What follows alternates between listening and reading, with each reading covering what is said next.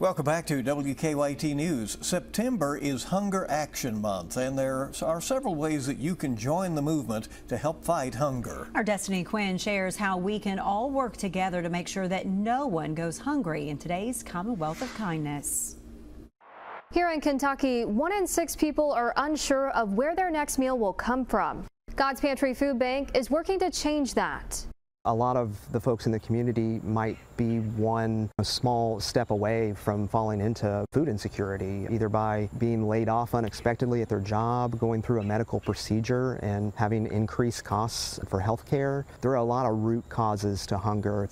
Hunger is invisible and can affect anyone. We actually met a neighbor in Letcher County who was amazing and was volunteering at one of our mobile pantry sites, sharing food with her neighbors and making sure people had the food that they need to thrive, but then also picked up her own box at the end of her volunteer shift. There are 265,000 Kentuckians experiencing food insecurity in the area God's Pantry Food Bank serves. Last year, we were able to distribute a little over 46 million pounds of food, and that number allows us to create nearly 39 million meals for our neighbors experiencing hunger in Kentucky. But there's still more work to be done. We've got programs for feeding some of our youngest neighbors, children and students. We have programs for adults and families. We help feed seniors in Kentucky as well who are on a fixed income. Here's how you can help out.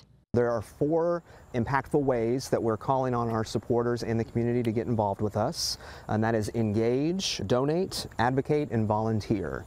Every dollar donated allows the food bank to distribute 6 meals. You can also donate non-perishable food items. At the end of the day, it really is a human right and an essential source for growth, and we will do anything that we can and everything in our power to make sure that Kentuckians have the food that they need to thrive.